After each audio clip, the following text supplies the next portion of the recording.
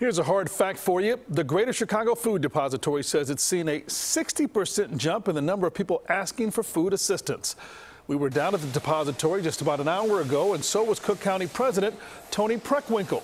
Talking to CEO Kate Mayer, both of them were greeting volunteers and reminding the public that food banks need your help now more than ever.